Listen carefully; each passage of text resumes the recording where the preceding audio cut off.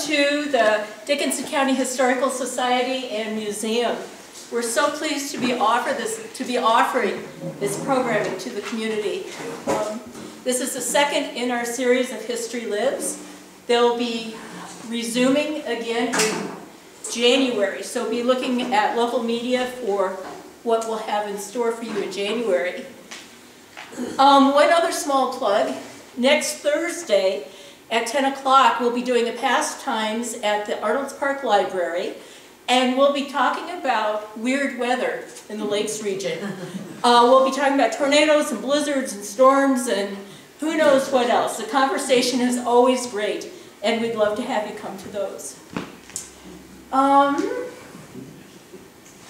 yes, I have a plant here to remind me to mention donations would be appreciated if you'd like to donate to help us continue this series. Also, Gail will be standing here at the doorway with some membership forms. If you're interested in becoming a member, just take a form and follow the directions. Members are good. Memberships are good. So, it's time now to welcome Jonathan Reed. Jonathan is a local author and historian of note. He has written 2 books, Lost Resorts of the Iowa Great Lakes and Okoboji and the Iowa Great Lakes. We have both of these books for sale in the office, and you may purchase them tonight if you'd like. Jonathan became interested in L.F. Williamz through his research for these books.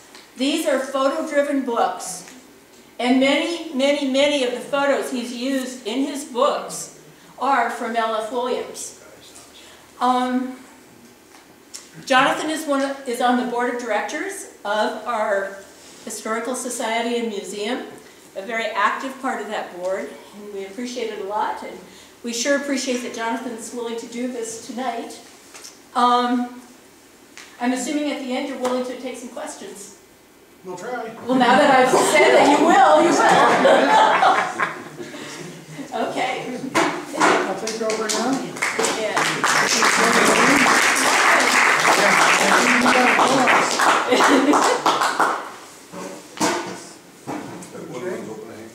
That looks good. Is that good? I think so. Okay.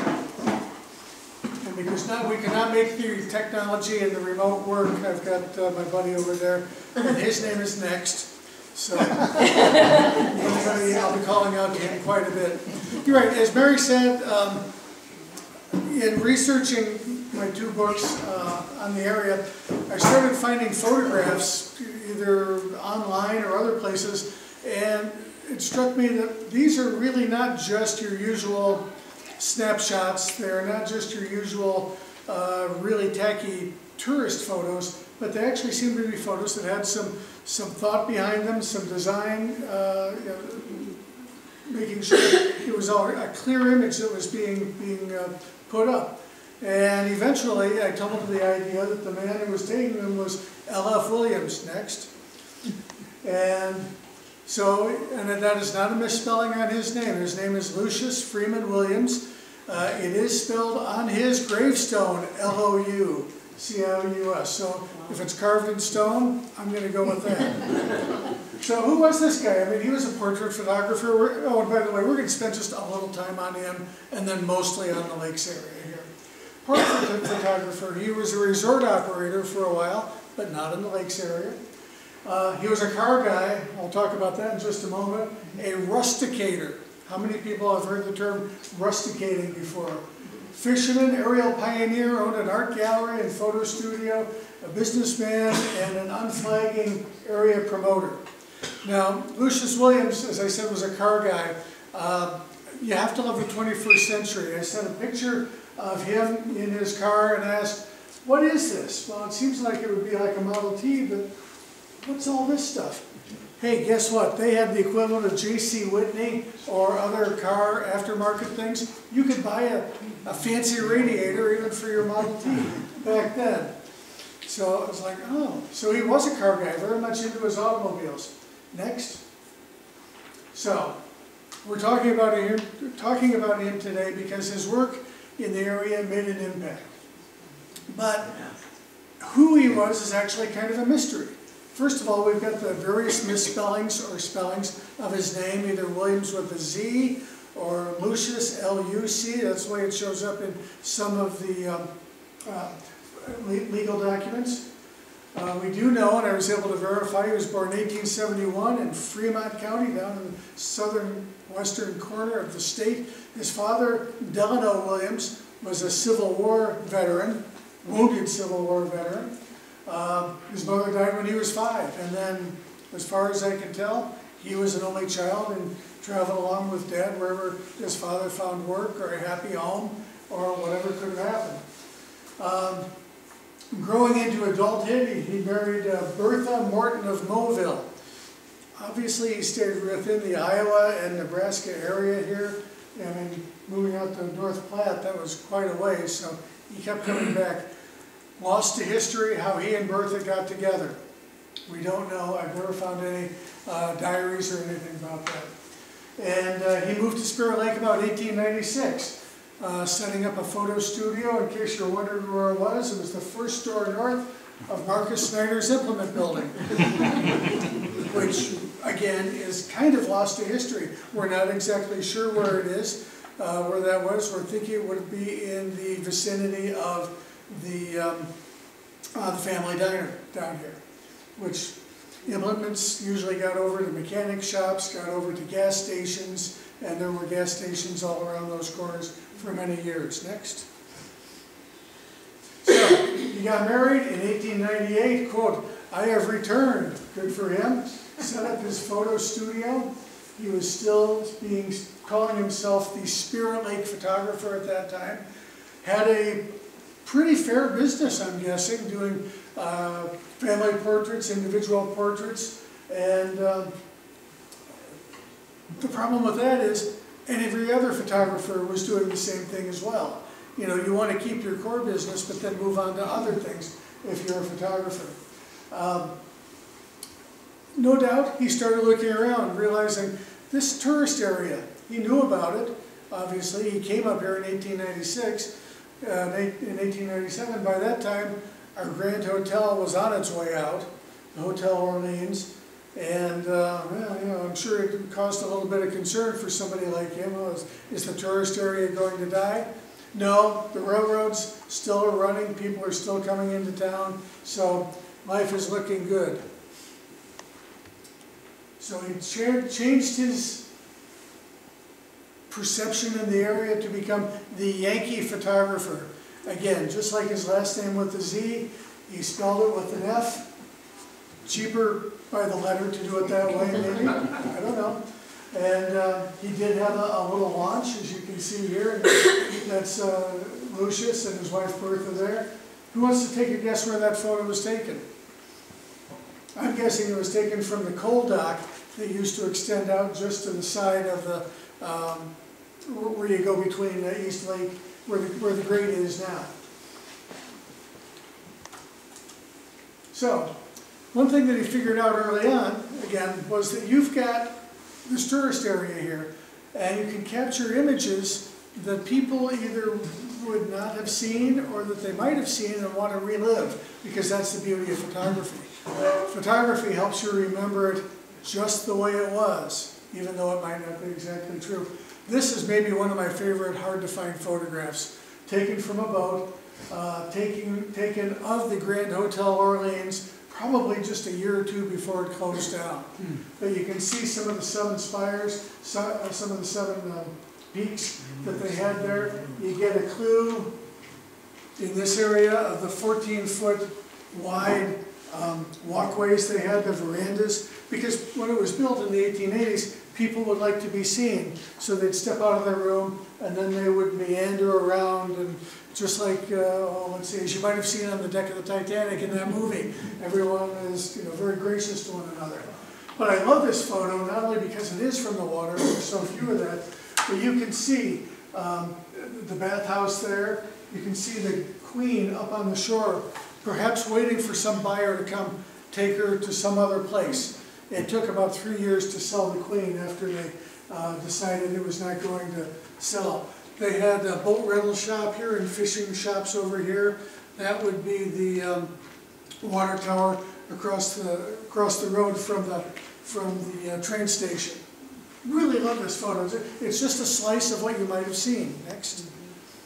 And again, when I first saw this photo, I thought, oh, they're moving the Queen over to Westlake. Well, that really didn't happen until after those spires on the other side were gone, because the Hotel Orleans was torn down about the time many of the deals. Oh, and the Queen was almost sold about 3 times. People would get close, express interest, almost go under contract, and then finally a gentleman from Spencer got control of it, and 1900, 1901 winter moved it over. Next. He also took photos of things that were happening.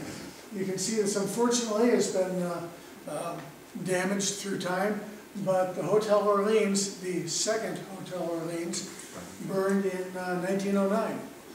That one I believe was caused by some people burning waste paper, and they didn't know there was a hole in the chimney. There she went. Fire is probably the way most of the larger buildings around here have been destroyed.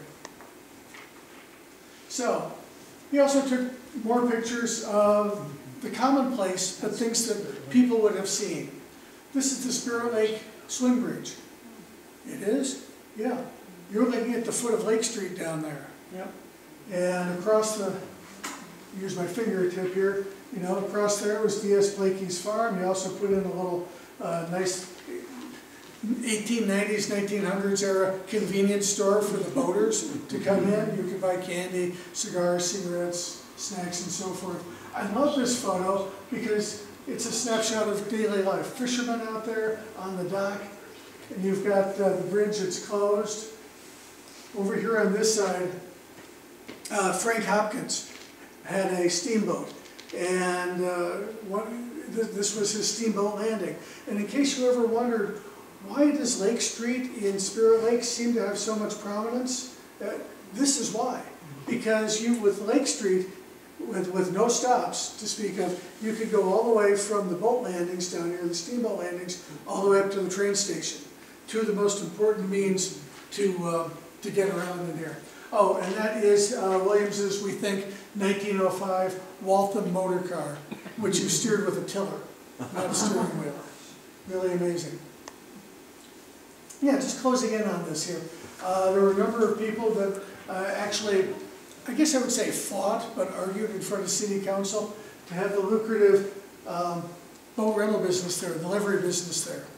And it changed hands numerous years. With the close-up here, you can see bathing. You could probably rent a swimsuit from Blakey's store. I've seen other photos of people swimming in the water right there. How things have changed through the years. Oh no, I might get hit by a motorboat now. And of course the swing bridge, which would swing out of the way to allow the steamships to go back and forth. And the steamships used to go all the way to the north end and dock up at the Hotel Orleans. They had a dock on the other side. Not to mention our, our other parks and other venues. Frank Hopkins, here he is with his office, and you get a really good shot of the 1905 Waltham automobile. It took a little bit of courage to drive something like that more than just 5 or 10 miles an hour. I've seen videos, and yeah, you don't want to do that now. Next.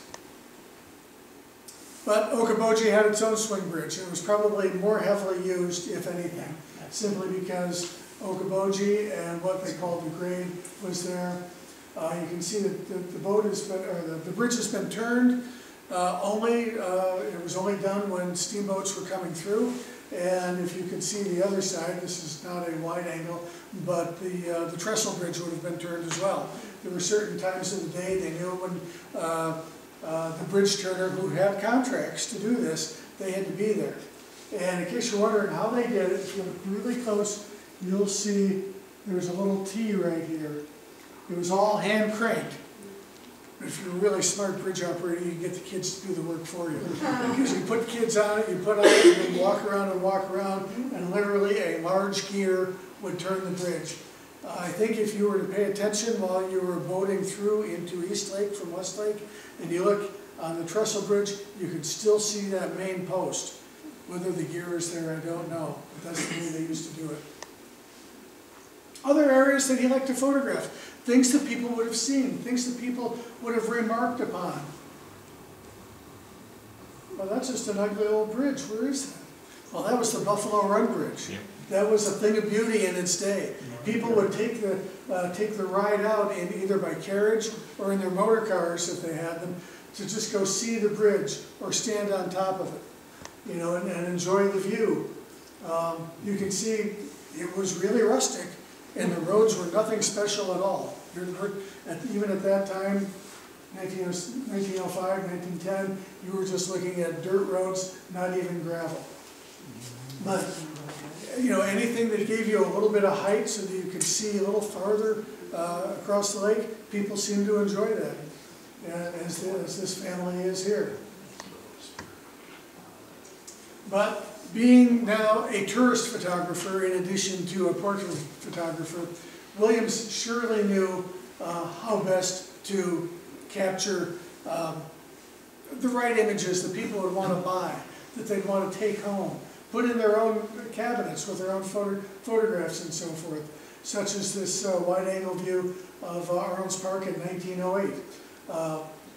Which takes me to another little sidebar here. One thing I loved about many of Williams's published photographs, especially I believe the ones he had for sale, he would date them so that you knew, oh yes, you know, that building was there in 1908. Damn, now I've got, you know, I know when it was there, and I can go and check in newspapers and look other places as well.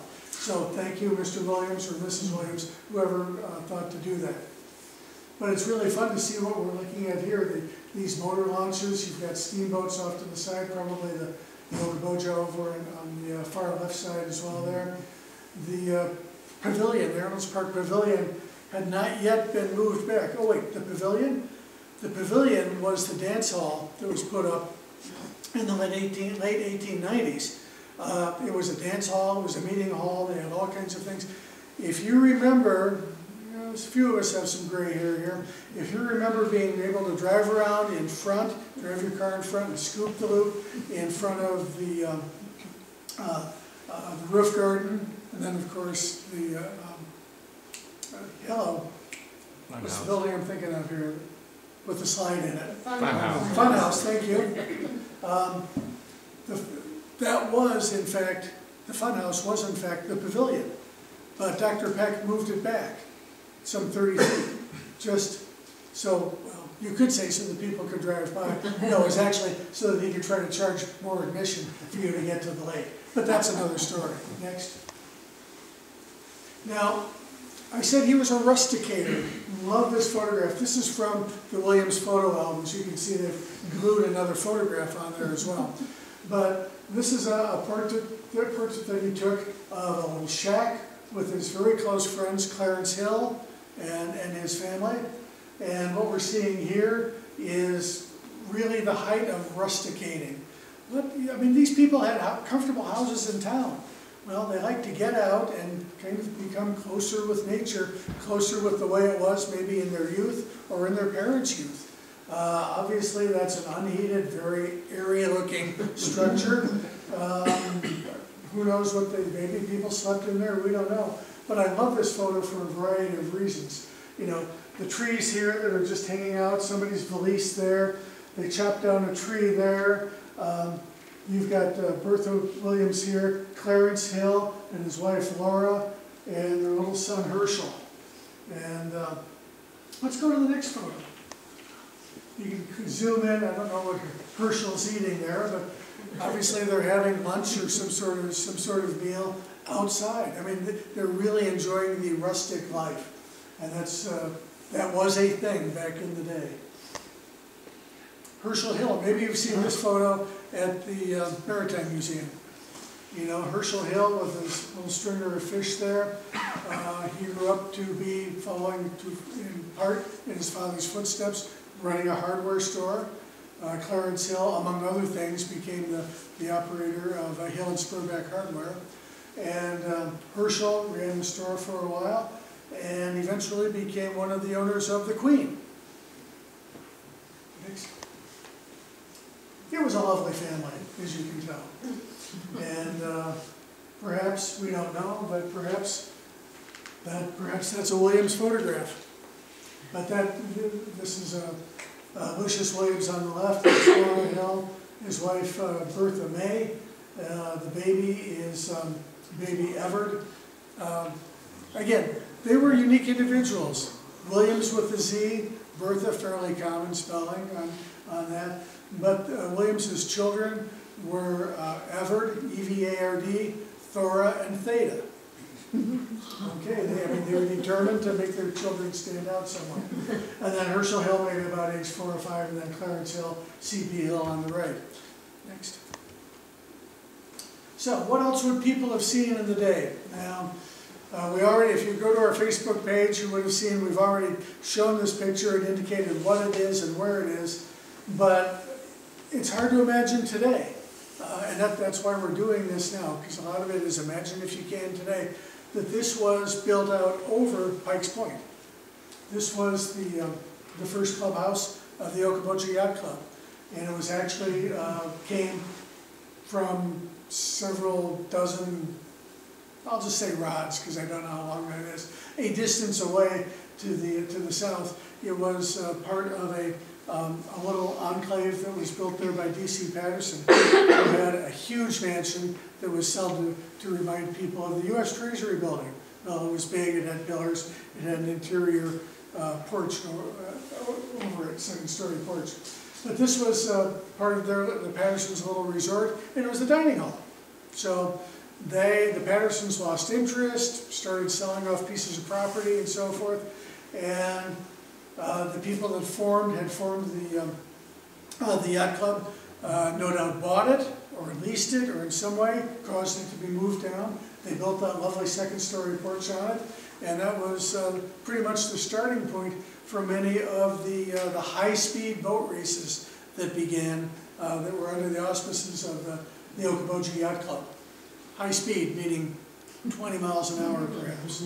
So, but that was put up just around the turn of the century, and as far as I can tell, it was gone by about 1911, 1912. I remember going up and looking at the Patterson house. Yes. We called it the haunted house. Yes. And it had been left, people had just gone away. And it had all kinds of books and stuff that were left in there. But that was just to the right of that. Yes, exactly. Thanks, Smitty. Personal recollection, can't beat it. Next. But, I mean, let's be honest. Most people who came to the lakes area, especially up until about after World War I, until just after World War I, they came by train.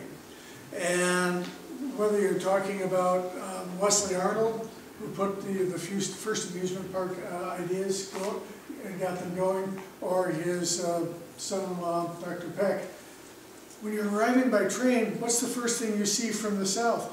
You're going to see the amusement park, or at least whatever it was. I'm sure after you've been on a train for 3, 4, or 5 hours, you know, the biggest town you've seen other than Spencer was Milford. So you get up here, it's like, let me out of here. I'm ready to get off the train now. And this would be, you know, one of the first views you would have seen after getting off the train, going down to the lake, past the Arnold's Park Hotel. And I mean, you can catch this same view right now. It has not changed. You can still see the sand beach. Well, there's no more Okoboji steamship. And Pillsbury Point has gotten overgrown, but that's going to be changing in a few years, I understand. So we'll have to see what the future holds. But I love this photo. I mean, it's just a snapshot of life in 1910 at the beach. Gentlemen there with their hats on, women wearing their long skirts made of cotton or wool,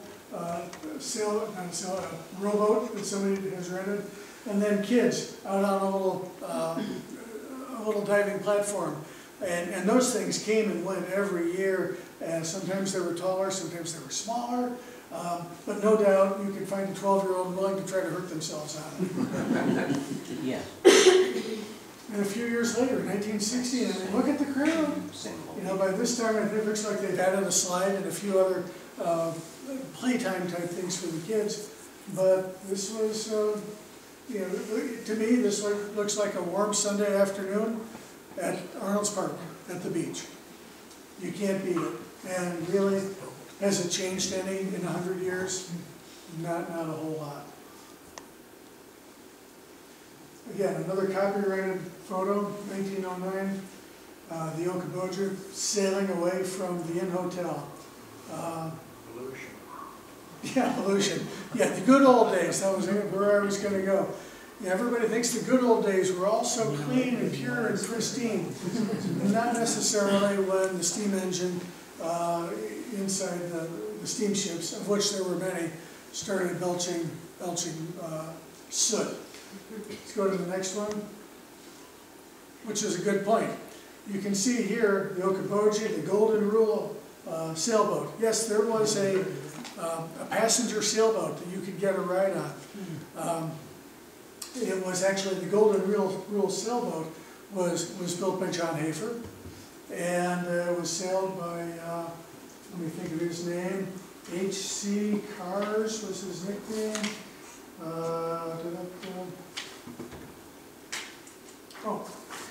H.C. Mills, otherwise known as Cars Mills, who operated it from the 1890s up until about, well, this may have been near one of the last years on this. It was finally converted to power. They put a gasoline engine in it, and then it lost to history. We don't know exactly what became of it. But I will point out, you can see that the Okoboji has a cover over the second story here. That's the Queen up on the top sailing away. There was no cover at that time. There was no roof on top, which meant that if you went out for a Sunday afternoon cruise, you could be assured of having to come back, you know, cleaning yourself with cinders and ash. That was put on about 1910, as far as we know. So you're a fisherman. You want to come to Okoboji, where do you want to go? You want to go where the big fish are. Whether this was staged or he just happened to catch it, I don't know. It's a lovely photograph.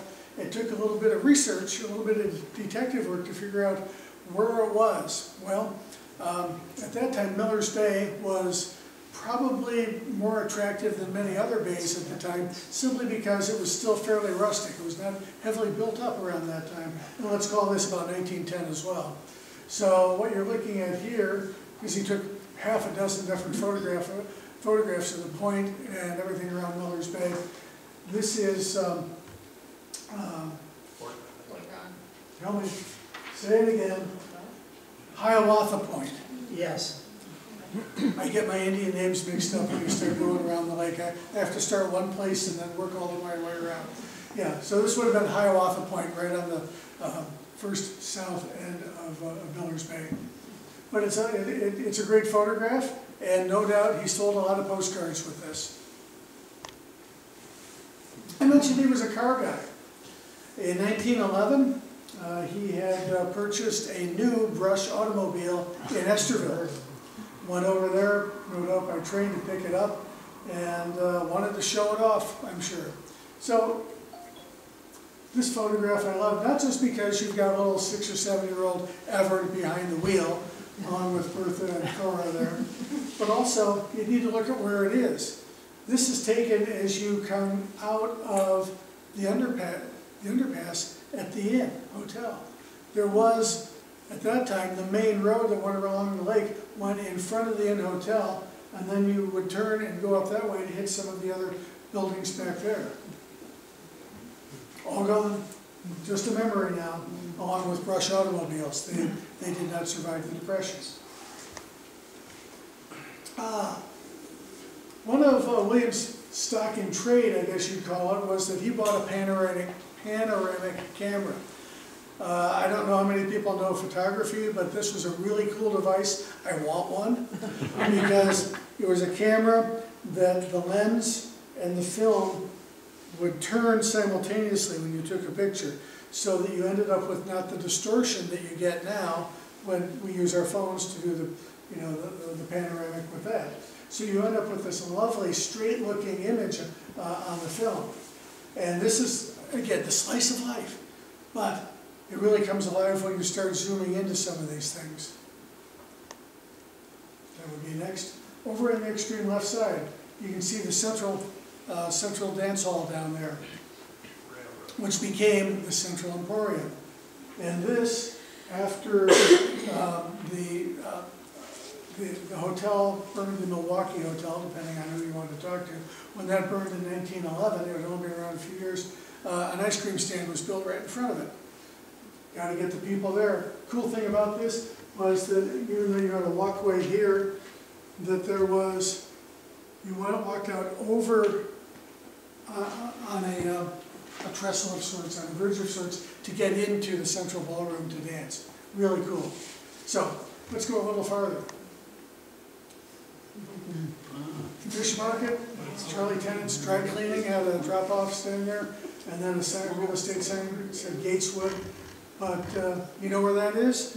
If I say Bombazi, that's where it is. That's where that is taken now. That's where the Bombazi hair salon is.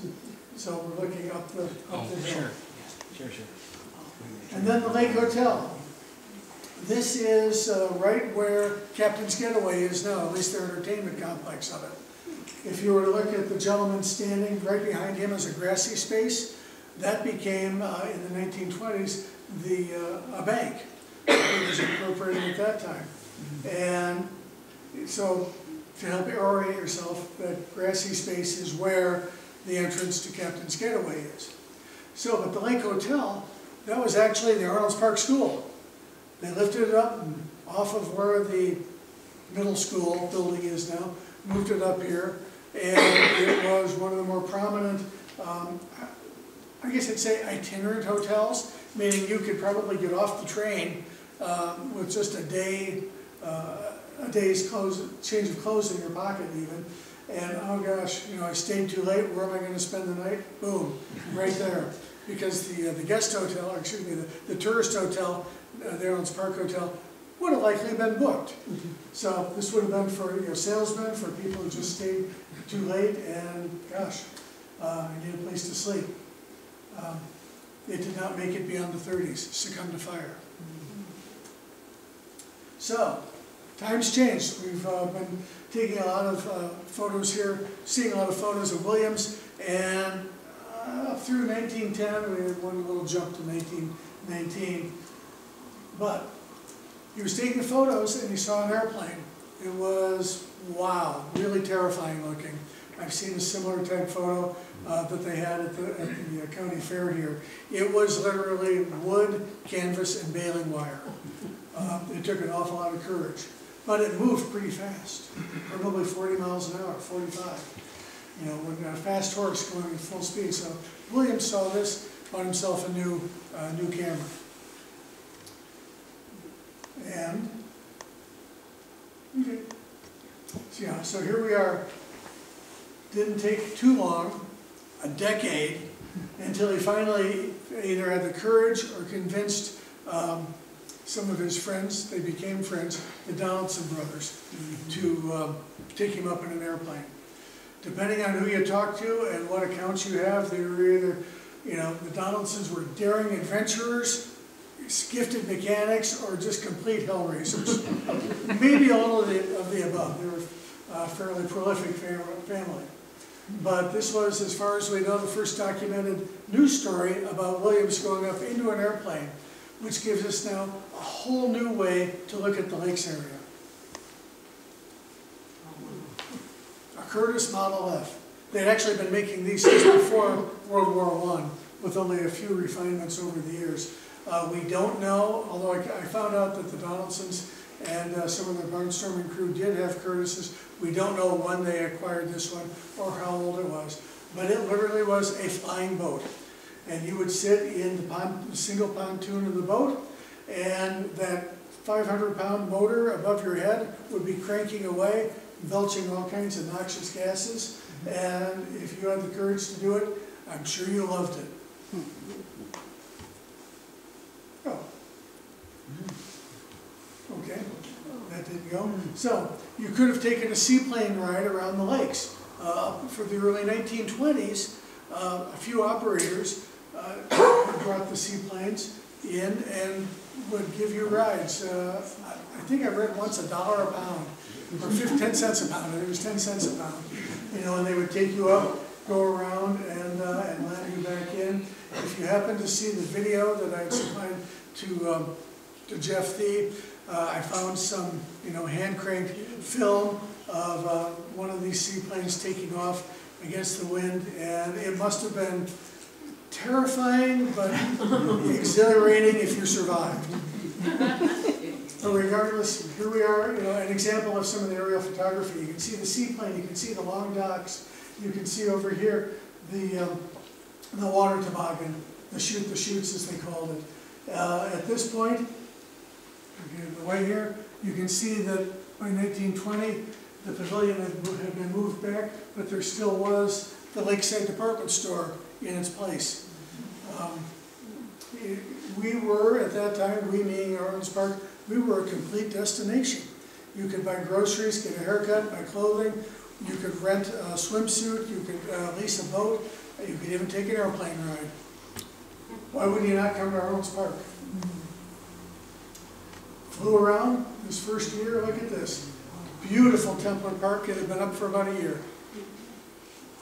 Look at what's different now. First of all, the building is there, it's not there now. The Templars, if nothing else, were not industrious. Looking through aerial photographs at the time, sometimes they had parade grounds, sometimes they dug lagoons, sometimes they put in shuffleboard. I mean, whatever their guests wanted, they seemed to do it. So it was always kind of in a state of flux. But I look at this photo and it never occurred to me to learn it's actually kind of on a little point. Never noticed that until now. And it's just outside, but the archway entrance is still there, and then the only other thing is the cement staircases. Sometimes the mundane can take on a whole new meaning. Look at this. What am I looking at here? This was Arnold's Park. The amusement park is off on this side somewhere. You can see the monument, all by its lonesome. Not many trees around it. Isn't that just amazing? And I also love this because it's one of the few pictures that I've ever seen of the Lincoln Park Hotel roof line down there. Still keeping with the same view. Someone asked me, did we really have a baseball team here? Well, every town kind of had its own baseball teams. And yeah, baseball was the major attraction. And you can see we have a ball field right there. You can see it's all worn out. The train used to come along here, and if you didn't want to buy tickets, this was raised up about 10 feet. You could look over the first base line and be able to see, watch them play ball. This is now the amusement park parking lot. And squint a little bit, you can see a steamship up at the top there. Also before the days of the State Pier. He definitely flew around. Not the best photo because it was a little jiggly, but it gives you some idea of what was happening up in Spirit Lake at Orleans. My heavens, the spillway, there was no spillway at that time. It just flowed through. You know, there was no little dam there. You can see the dance hall. You can see the third, I think, iteration of the Hotel Orleans. Nelson's boat livery was over here. Frank Marnette's was over there on the far side. And probably one recognizable thing, if you see it, that actually was the bridge over. This is where the road goes. Crazy to think back. And also look at the depth of the beach. This was probably a fairly normal water height on it, if not just a tad high. A new structure. The 1917 West Okoboji Golf Course, Golf and Country Club. What? There was a golf course on West Oak? Yeah, there was. Over behind the canals. And it's all literally grown up now. It was finally abandoned after World War II. This was the first of the clubhouses It burned, they built another one, and it's gone as well. And now I have not been able to actually trip over any foundation stones, but I'm sure they're out there somewhere in between the lake and Highway 86. So, time marches on. As we can see, here we have, similar to the first view, Stevens Beach. Peck's had one side, Stevens had the other, but by this time, 1920-ish, Bennett had built the roller rink. I'm guessing that's one of the reasons for taking this photo, simply because it gave you not just the roller rink on one side, but it also gave you the roller coaster on the other. The Lakeside Department Store was still going, but Mr. Next, in 1924, we can see what happened. They built on top of the Lakeside Department Store the roof garden ballroom. Actually, it was kind of genius. It was built, as we can all guess, on the cheap. A lot of 4x4s, a lot of 2x4s, literally just right above the store. Got those out of there, and dancing became the vernacular of the day. That's how people met, that's how people courted. It was the Facebook and whatever all the other things are of the day. We kind of missed that. And a view that most people don't see because you're in your car. Look at this, the view between East and West Lakes. I love that view. Smitty, have you ever learned definitively what that building was there? No. I have not either. I've seen a number of signs on it. You could buy, somebody was selling some chocolate there, that so-and-so chocolate. I do know that the early version of the DNR used it for a while. Mary Kennedy thinks it might have been some kind of coal, not a coal dock, but a place Space, all the space from where that is to the exactly right, all was dumped with boats that were sunk and so on over the years. Exactly right. And, depending on which sketch you see, I mean, you can say, oh, the Iona was there, or the Iowa was buried there, or this sailboat was buried there. Sometimes they'd set fire to them, let them burn down to the water line and sink. Other times that would happen on their own already. Most boats, as historian Aubrey LaFoy will tell you, the wooden hull boats were only good for about 20 years.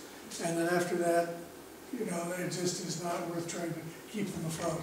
The Queen, because it was a steel hull, lasted all the way until it got shipped away in the 1970s. So, yeah, but I love this photograph because everything from that building on back is now parking lot and has been beautified. Which is more in line with the way we live today. No need for a coal dock, which was right here. And by this time, it looks like the modern bridge might have even been put in by that time, meaning non-turning. Next. Manhattan. There are so many photographs that Williamz took of Manhattan simply because I think it captured his imagination.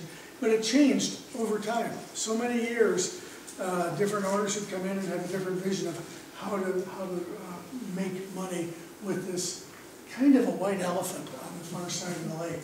But by this time, call it 1920, the roads were improving. People could get there through by their launches or by automobile. When they actually had built out over the sandbar here. They like to say that every room had a lake breeze coming through it. The family was Meyerly. Yeah, lots of Meyerly, lots of different owners. One of the last ones was Meyerly. Yep. So Manhattan was, he also had many photographs of the inn. I've seen photographs from him of the Crescent Beach Hotel and all of that. In the interest of not talking for another 2 hours, they're not up here tonight. Next. So, again, time marches on. Here we can see, remember the picture I showed you of the Central Dance Hall, Central Ballroom? This is what it looked like in 1929.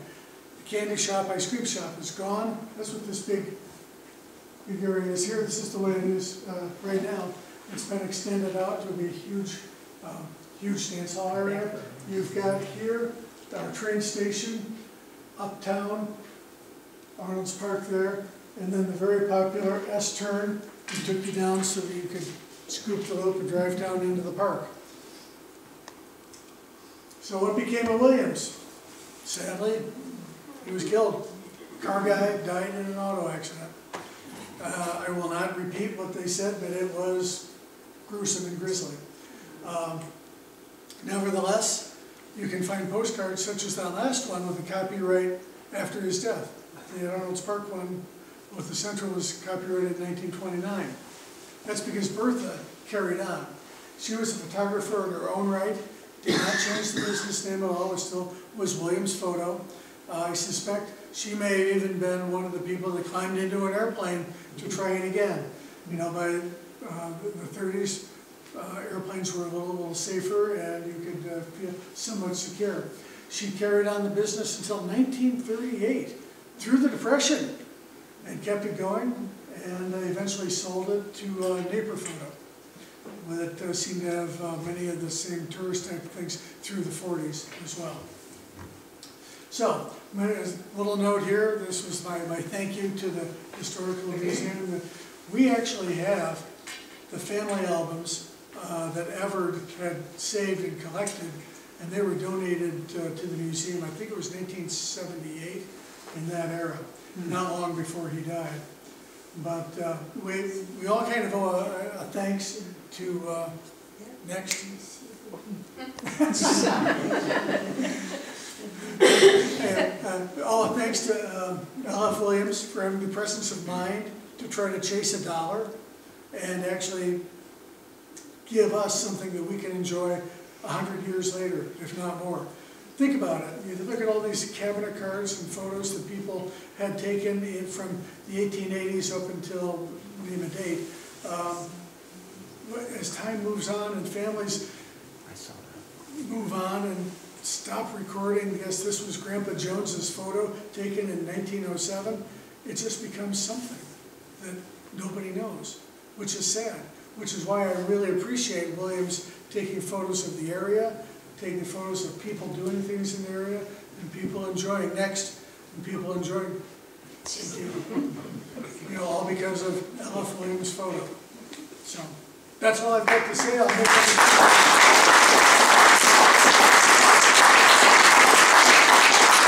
under an hour. You're doing good. Where was that stone bridge that was out there? That was on the west side of Big Spirit. If you drive up there now, you'll see a sign that says Buffalo Run. Okay. And that was over Buffalo Run. Oh. But we just saw that picture of the Queen. If you today go to where the inn was, yes, you will see that that tree is still there. Yeah, it's the only one that still is there. Yeah, I mean, it was also kind of fun. There were a couple of trees they used to photograph. One was called the Spooner's tree because it went up and then it had a lot of large, sturdy, horizontal branches. And, you know, you could kind of get with your, they had a ladder going up, kind of get with your sweetie and, you know, be together but be apart, sort of, so nobody noticed. You know, that was one of the many attractions of the inn at that time. The writing in white, is that he just wrote on the negative, or? That's a good question. I've never seen any negatives. You could have done it either way. A lot of times, if you were really talented, you scratch the emulsion off the back, which definitely permanent if you're doing that. I suspect Bertha may have had the artistic talent in that way because I've seen some photos where they do identify the name or the date or something like that. And then she would draw something around it with scroll work, looking like it's a, you know, a document of some sort. And I mean, it really is above and beyond what anybody would need. But to answer your question, no, I don't know whether it was, there is retouching ink that you can put on negatives as well. That's scratching would make it black, wouldn't it? Let the light go through. Yeah, you're probably right, yeah. Like an autographic Kodak. Yeah, okay, so disregard that. Well, 'cause we have a, One of the things I think you should point out to him, he didn't just walk up and shoot pictures. He scouted those locations. He made sure that people were there Yes, at certain times. He may have been out at 6 or 7 in the morning to take those fishermen, or Oh, something like absolutely. that.